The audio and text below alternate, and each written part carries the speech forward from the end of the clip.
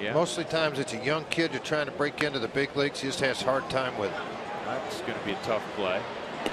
Well done by Arenado. He got Gindl by a step. I didn't think the way that thing came off the end of the bat with the English, I didn't think they were going to have a play. Nolan got there, barehanded it, got the out. Well, normally, if you're a third baseman, you can do 3 or 4 things really good, not all of them. Nolan does them all good. He can come in on a baseball, bare hand, make the play. He's got range to both sides, arm side, glove side. I think that's the key to Nolan, and a very accurate, powerful arm.